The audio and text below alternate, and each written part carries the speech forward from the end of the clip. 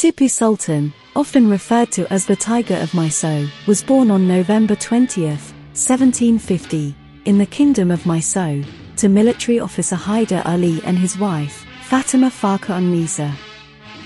His given name was Fath Ali, but he became known as Tipu Sultan, a name inspired by a local Muslim saint, Tipu Sultan Aulia.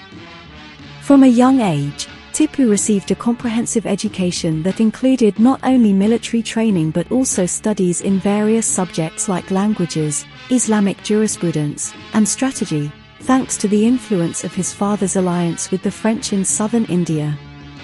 Tipu Sultan's military prowess became evident when, at the age of 15, he led a successful invasion of Malabar, capturing the Malabar chief's family and compelling the surrender of other local leaders. His father, Hyder Ali, recognized his abilities and entrusted him with leadership responsibilities within Mysore. During the mid-18th century, the British East India Company was seeking to expand its influence in southern India. In 1767, the British formed a coalition with the Nizam and the Marathas to attack Mysore. However, Hyder Ali's diplomatic skills and Tipu Sultan's charm led to the Nizam switching sides, resulting in a temporary halt to the British advance.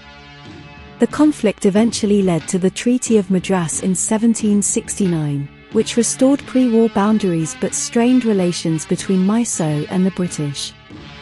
In 1771, the Marathas attacked Mysore, and Hyder Ali requested aid from the British as per the Treaty of Madras. The British East India Company, however, refused to send troops, leading to Tipu Sultan's active involvement in repelling the Marathas. This event further fueled his mistrust of the British. The Second Anglo-Mysore War, 1780–1784, erupted when Hyder Ali attacked the Carnatic, an ally of the British. The British responded by sending forces under Sir Hector Munro, and Tipu Sultan intercepted British Colonel William Bailey's troops, achieving a significant victory in September 1780. Despite their success, the Mysoreans did not seize Madras, and the war turned into a series of sieges. In 1782, Hyder Ali passed away, and Tipu Sultan ascended to the throne as the Sultan of Mysore. The British hoped for a smooth transition that would work in their favour, but Tipu's capable leadership and acceptance by the army thwarted their plans. The war ended in 1784 with the Treaty of Mangalore, which restored the status quo. Despite facing the British twice, Tipu Sultan recognized the continued threat posed by the British East India Company. He focused on strengthening his military capabilities, including the development of the famous Mysore rockets, a new coinage system, and infrastructure improvements. He also encouraged trade and promoted religious tolerance among his subjects. The Third Anglo-Mysore War, 1789–1792, marked a significant conflict, with the British led by Lord Cornwallis.